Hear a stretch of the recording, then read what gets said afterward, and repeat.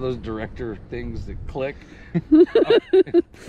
Wait, cut. Never mind. We redo that. I've been told by Mr. Jeffrey here that the front end on this Charger is one pothole away from catastrophic failure. We're gonna drive it into the garage, jack it up, and see just how bad it actually is. So Jeff came prepared. We have a full front end rebuild kit from Amazon, loaded struts, and a drilled and slotted disc brake rotor setup because they were the same price as the regular ones. If this goes well, we'll throw links for all these parts in the description below.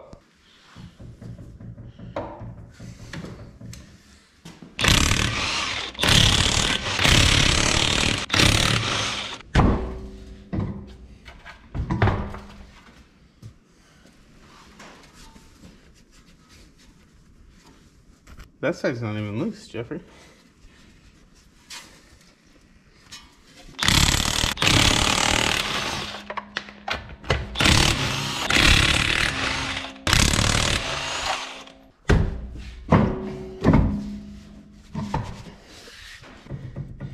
That's definitely bad.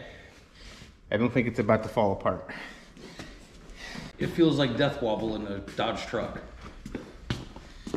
So we're gonna see just how close to falling off the tie rod actually was.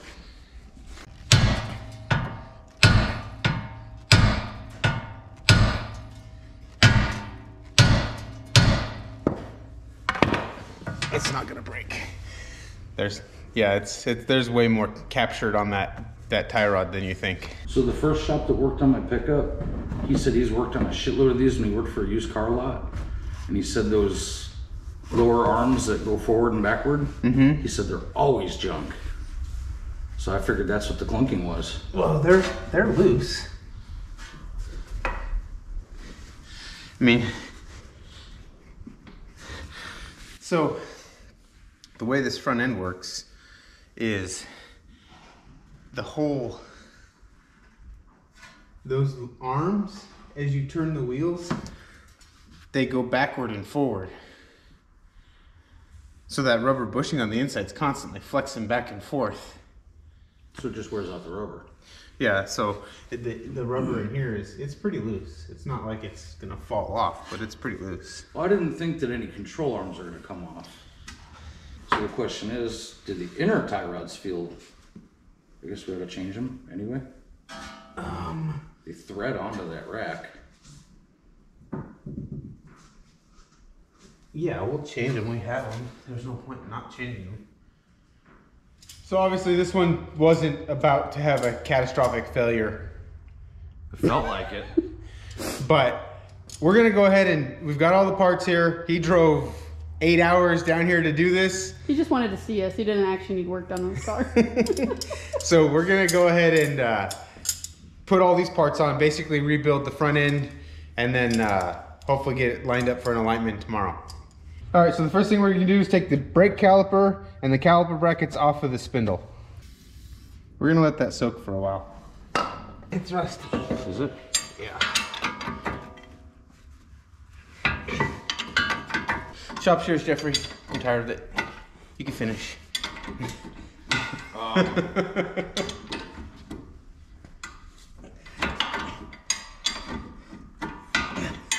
didn't bring enough clothes.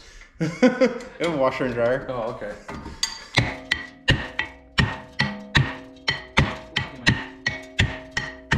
Now that we have our rotors off and our calipers out of the way, we're gonna go ahead and take the dust cover off next. And you don't have to do this, but it just will make it easier to see what you're doing in here. We're gonna go get a new battery. So in order to get that nut off that radius rod ball joint, we're gonna jack the car back up a little bit. My impact won't fit. Now we're gonna take all 3 of the ball joints off the bottom of the knuckle, the tie rod, the radius rod, and the lower control arm.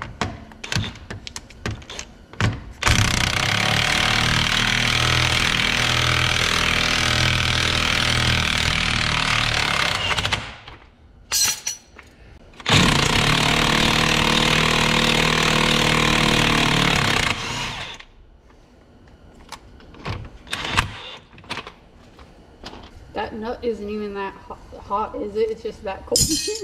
No, it's not that hot. In order to make it easier to get to this nut on the ball joint for the lower control arm back here, I'm gonna go ahead and take the top apart first. Pull the bracket off that holds the brake line and the wire for the ABS sensor. Just a 10mm bolt going in the back. It's a 6mm bolt, 10mm head. And then the ABS sensor goes into the back of the spindle right here. Same 10mm wrench. When you pull the ABS sensor off, just if you carefully wiggle it, it should come right out. It is plastic, so be very careful that you don't break it if you want to reuse it.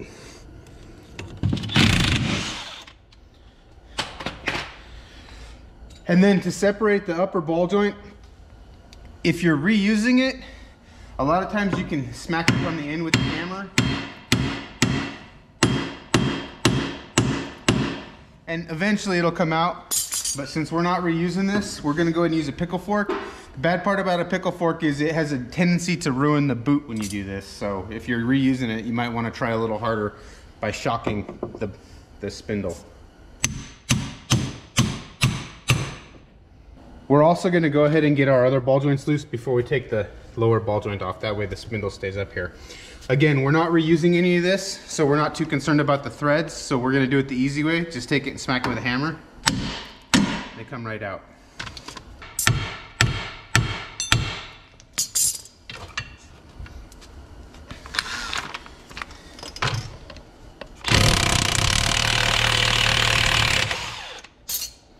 And one more time, I'm gonna say, if you're reusing any of these parts, do not remove them this way. We'll try the pickle fork instead.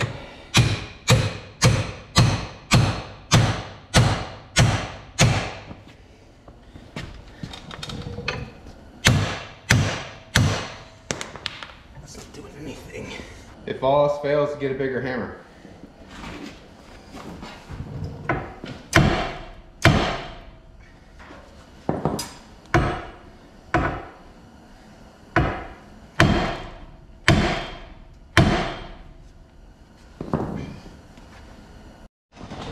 I guess we'll try some heat.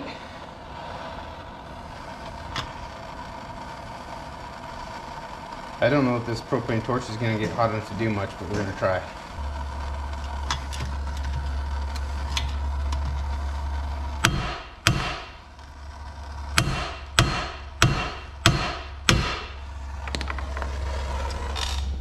Now we've got to get rid of the mushroomed portion of the threads on top of that in order to get it the rest of the way out. Again, don't do this. Don't do it this way if you're planning on reusing any of these parts.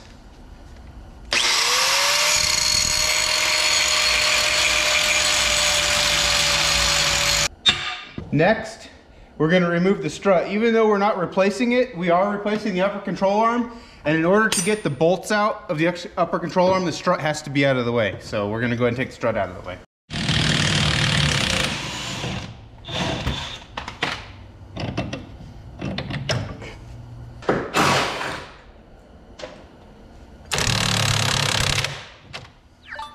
On the sway bar end links, they're gonna be like this tie rod here. And it's gonna have a hex. There's nothing to hold on the actual ball joint portion of it. So once you break it loose with your 21mm socket, you're gonna take a 10mm socket and a 21mm wrench. You're gonna hold the nut with the wrench and then turn the shaft to the right to spin it out of the nut.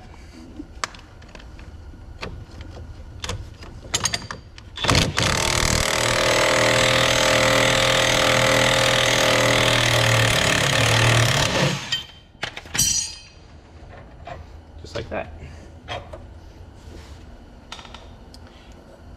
Once I get that out, I'll show you more of what I meant. So the reason we're not replacing the struts is because when Jeff ordered them, he accidentally ordered the struts for all-wheel drive. And the way you can see the difference between those are the rear-wheel drive strut has this yoke welded to the bottom of it with the mount for the sway bar. The all-wheel drive is gonna have a smooth finish here and it takes a yoke that actually bolts onto the strut and has the sway bar mount. So if you are ordering parts and you have a rear wheel drive and you get a strut that looks like this, it's not gonna work. You need one that looks like this. To remove the upper control arm, you gotta come to the top side, and on the strut tower on the front here, and the back down there where you can't see, there is a nut. And that goes through a bolt that holds the upper control arm, and on the inside of that bolt there's a tab welded on it so that you don't have to hold the bolt, you just have to turn the nut.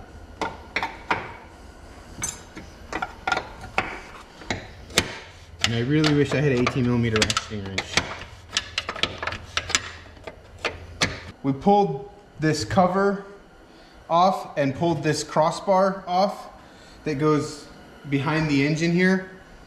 And that was to give us access to the bolts on the back side of the strut tower. And then the computer, the engine computer, actually rests right down in there and gets bolted on through this bolt in the crossbar. There's enough wire on it that if you're careful, you can pull it up out of the way and you get full access to that bolt in the back here. Now we're gonna remove the bolt out of this radius rod. You can see how bad the bushing in that thing is. It's absolutely destroyed. And it just has a bolt that goes through that end. You probably will have to pull this lower cover down and out of the way to get the bolt out far enough to get that out. Fortunately, there's not enough room to get a socket on either side of this, so you just have to use a wrench. And you actually have to use the open end of the wrench on the nut.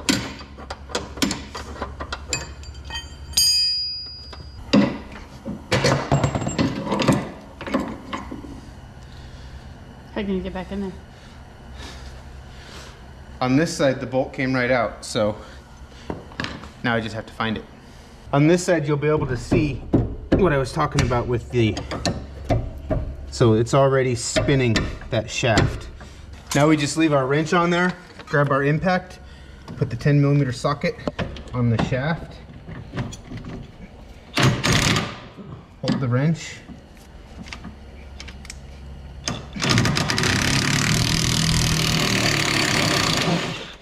spin the shaft right out of the nut. If you couldn't see that, once this is on there, you put the socket on here and hold the nut. You have to turn the shaft to the right, and that spins the nut to the left. In order to get the bolt out of the lower control arm here, you have to take this heat shield off and then take the sway bar mount off, and it's got a 2-piece shell. When you remove the back shell, you'll get access to the bolt, and it takes a 12mm Allen wrench to turn the bolt or hold the bolt while you turn the other end.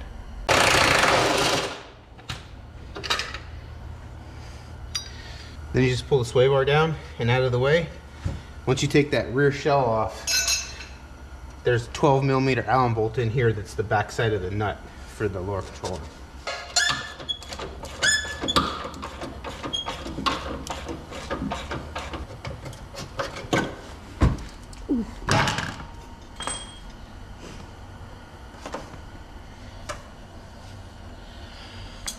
All right, so the last thing we have to pull off is the tie rod. And to get it off, we're just gonna pull this clamp off the boot. We've already removed the clamp on the inside and it's not reusable, unfortunately. Pull the boot down the tie rod, and then you can see here we've got the inner tie rod.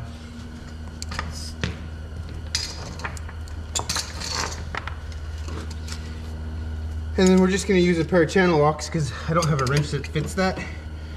But this worked on the other side, so we're gonna try it on this side too. I ended up having to use a pipe wrench to get it loose. I couldn't get a hold of it with my channel locks. It's apart. That's everything we're replacing is now removed from the car. The first step in putting it back together is gonna be going over to the bench, getting this ball joint out, and building our tie rod. The first step for getting the lower ball joint out is there's a C-clip or a circlip on the bottom of it. And it's gonna be frozen in place. Take that off. And then you're gonna need some type of press. I mean, you might be able to hammer that thing out of there, but I don't think it's possible. So what we're gonna use is this OTC ball joint tool. And you just got to get all the right adapters. So we're going to press on this side. So we need to support this other side. And we'll use the big barrel. There's two in this kit. If you have this kit, there's two different, I don't know what these things are. These supports. One has a small hole, one has a big hole. You need the one with the bigger hole. And it's going to go on there like that.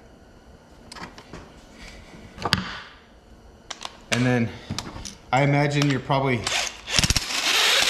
not advised to use an impact on this tool, but this one is old and it's been used with an impact its entire life. So we're going to continue using it with an impact. We're just going to space this up so that it's a little more straight on.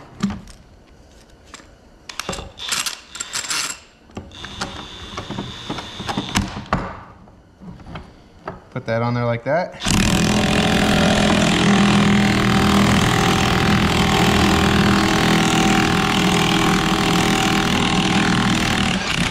Press it down. And if you don't have one of these, they sell one at Harbor Freight that if you're not doing this all the time is probably good. If I didn't have this one, that's what I would get. Or you can rent them from your local auto parts store. To put the new one in, you have to find one of these barrels that fits over, and it needs to fit better than that. That's just going to push the ball joint inside of it. So we need to use the small one. Well, the small one hits a rubber boot. So in order to not tear the boot, we're just going to pull it off there. It's got that little split ring that clamps it on there. Just get it started and work it around.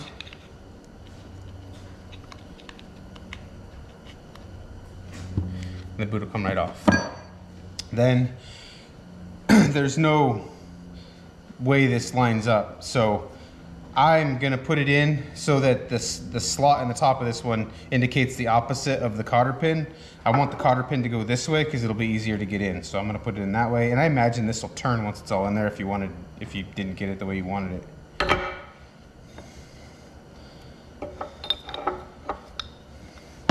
This bolt is gonna be in the way, so we'll have to pull it out.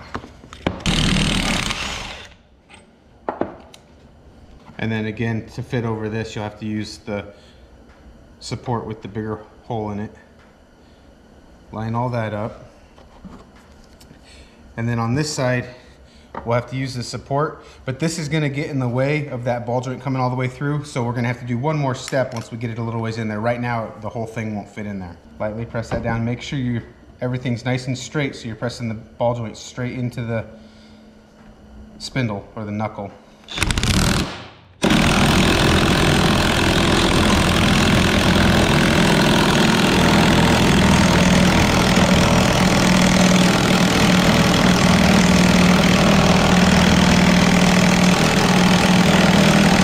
At that point now, we're flush and this is bottoming out against the bottom of the ball joint there. So then we made a special tool, and this is just a piece of pipe that we cut off of the house jack that I used to make the pinion snubber for extra parts. And this would work if it wasn't so thick. It's just too thick to fit in there. We don't have enough throw on this tool. So now we're just gonna take this, line everything back up again, clamp it down, make sure everything's straight.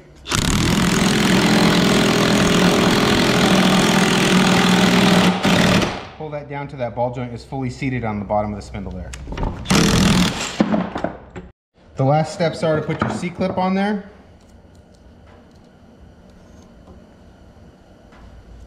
And then you've got to get this boot back on there. And the way that I found is easiest to do that is to go ahead and take this split ring right off, press your boot on there and get it down over that barb is what I'm trying to say. And then once you have that fully over the barb, if you take your if you take your split ring and just start one of the wires, you can work it around the boot. If you have a hook pick, that'll probably make this a lot easier. Just hook it on there. Yeah, much easier. Okay, now that's all together. The next thing we have to do is build our tie rod. The first step in building your new tie rod is to measure your old one. You just want to get everything nice and straight and measure from that face or any point. I mean, you pick, but I'm gonna go from the face here to the center point of the tie rod ball joint. And it's just under 16.5, which is the same as the other side.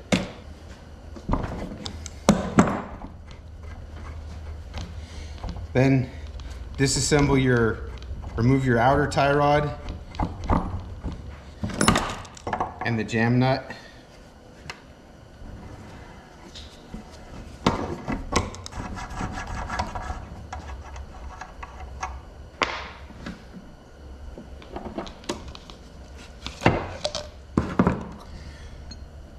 Get your new tie rod, remove the jam nut, put your tie rod boot, and don't forget your clip. Install the new jam nut and thread your new tie rod on and set it to the same length as what your old one was.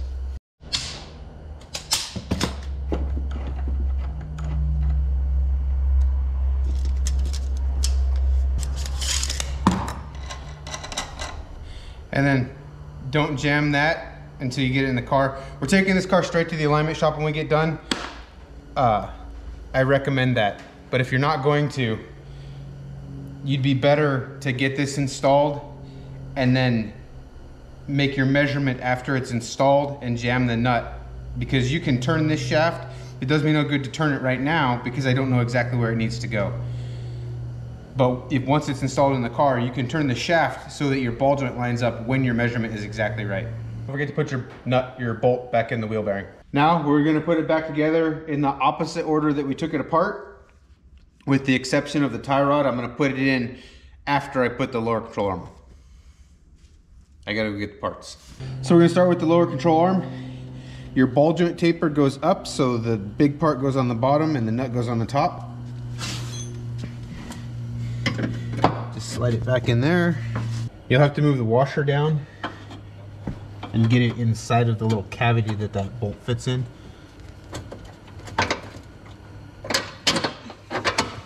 And then one other thing I want to show you real quick.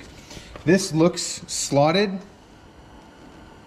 but if you take the bolt that goes in there, it only goes through the center and it doesn't actually move back and forth. If you look down in here, you can see there's these two ridges in here, and that's to allow this to pivot. I don't know why you would want it to pivot, but the bolt only goes through the center. So this is not actually slotted for an adjustment. It's for that bushing to move back and forth, I guess. I don't know why you'd want it to move like that, but that's how it works. When you're tightening these up, it's a good idea to get the control arm back in approximately the same position it was in, so that the twist, when you let the car down, it doesn't twist that bushing as much. This rod, the ball joint goes from the top down, so it goes in there like that.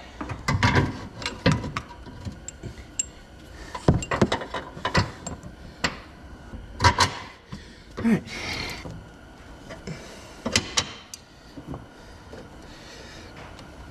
And again, just get the level about where it's going to be at right height. Tie rod goes under that one.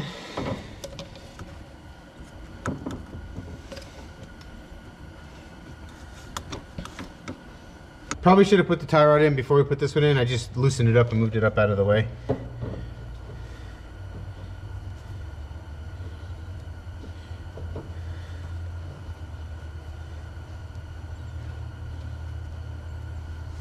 Just be careful when you're putting this in that you don't accidentally adjust the length of your tie rod. Now we'll go ahead and hook our sway bar back up.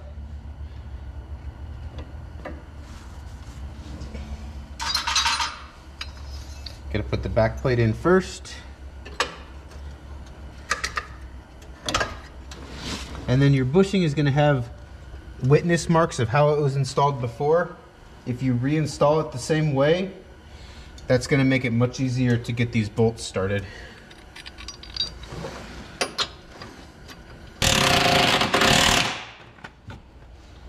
reinstall your heat shield.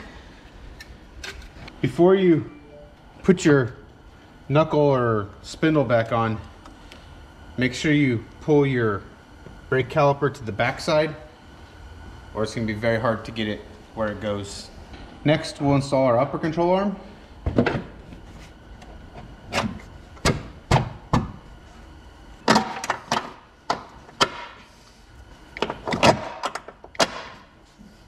Put the bolts on from the top. Again, you want to make sure your upper control arm is approximately where it's going to be at ride height when you install this. Tighten these bolts. The next thing we're going to reinstall is our strut.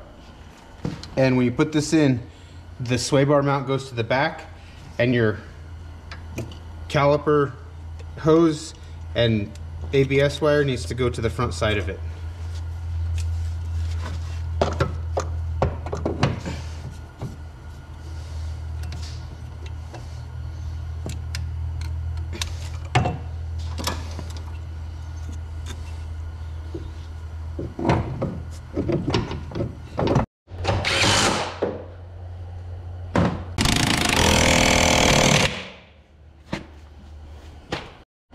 Then it's time to put your sway bar end link in.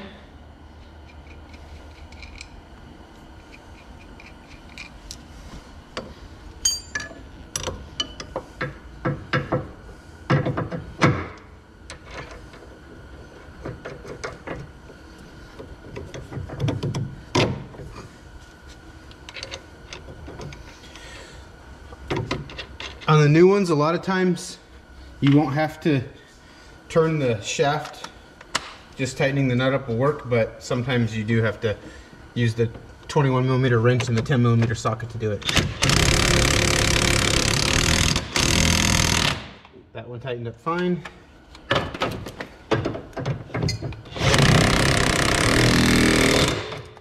As did that one. When you get to this point, it's a good time to go ahead and hook your boot back in. There's a notch cut in the tie rod, the inner tie rod, and the boot fits into it, and just put your clamp on. And then we're gonna use zip ties for right now to get this thing to the alignment shop, but you wanna use I don't know what they're like CV boot clips. Put them on there, and there's a special tool to crimp them. You'll wanna put one of those back on there. They sell them at the auto parts store in various sizes. When you get ready to put your knuckle or spindle or whatever back on, just put the lower ball joint in and start your nut on it.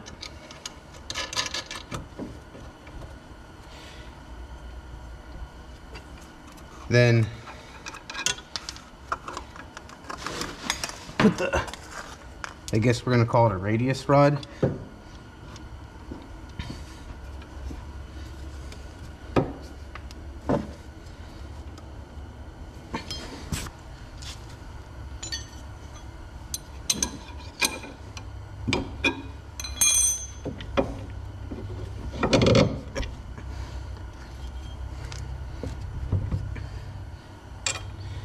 Start the nut on it.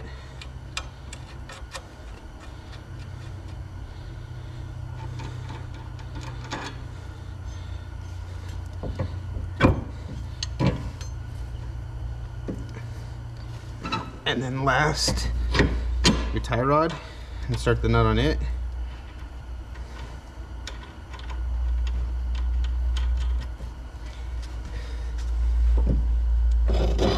And then your upper control arm.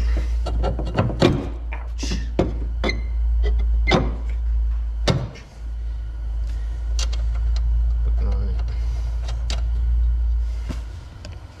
Then you just tighten everything down.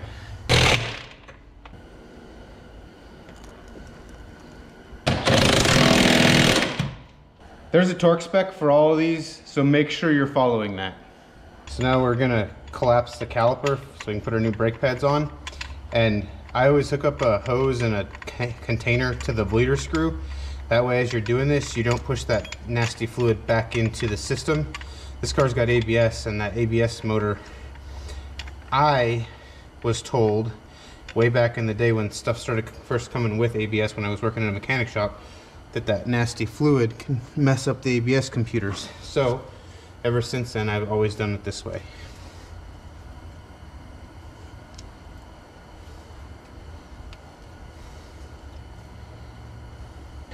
If your kit came with grease fittings for the ball joints, like ours came with grease fittings for the tie rod, the upper ball joint, and the lower ball joint, and then also instead of having a lock nut on the lower ball joint, it has a castle nut with the cotter pin. Now, before you put that dust cover on, it's a good time to install all that stuff.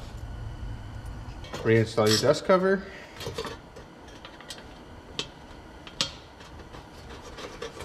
While you have this off is an easy time to go ahead and replace the little metal clips that hold your brake pads. And they just slide in there just like that. Sometimes when you get them, you'll find that the little tab that holds it is bent. You just have to straighten that back out.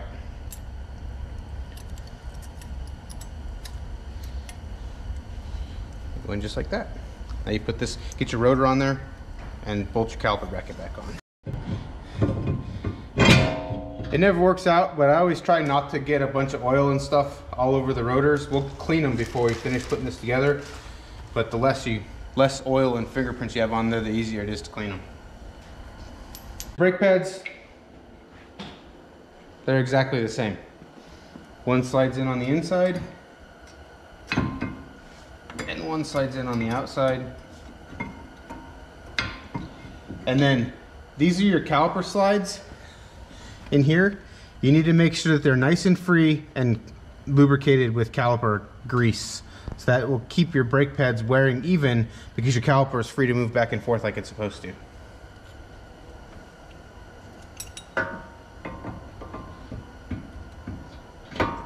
Just to make sure we don't have any air in the system, we're gonna bleed each of the calipers once or twice just to make sure we didn't introduce any air when we collapse the calipers. Okay, press them and hold. Did they go all the way to the floor? Okay, let them up and press them one more time. Are they solid? Yeah.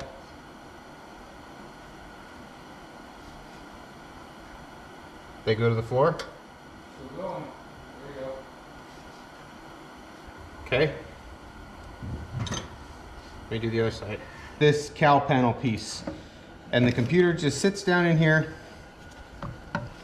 And it's got a little bumper on the bottom, but it doesn't hook into anything. So it just sits in there, and that's just like a little vibration dampener piece.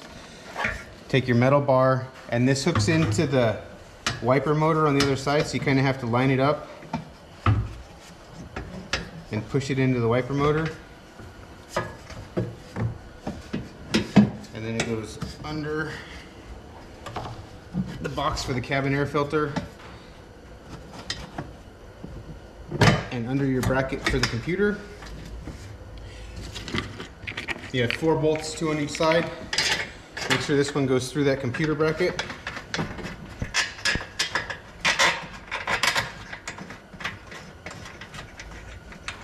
And then these wires clip into the bottom of this. There's just a slot. They press right up in there like that. There's one wire on the other side that also presses into it.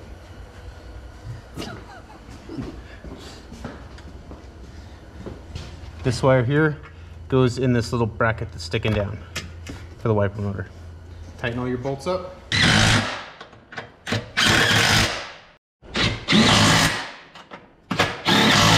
There's a couple of little rubber foam pieces that seal up the front of this. They just kind of set in there, and then this plastic piece goes down on top of them.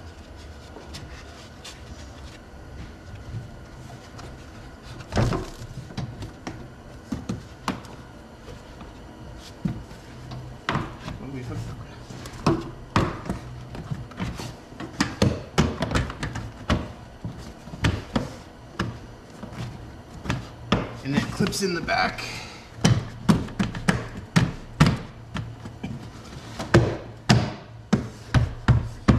Just like that.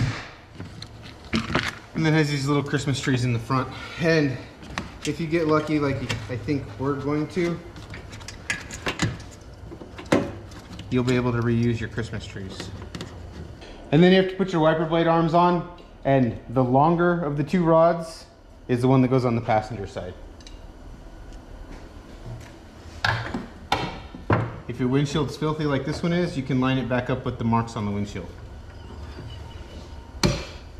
Put your little caps back on.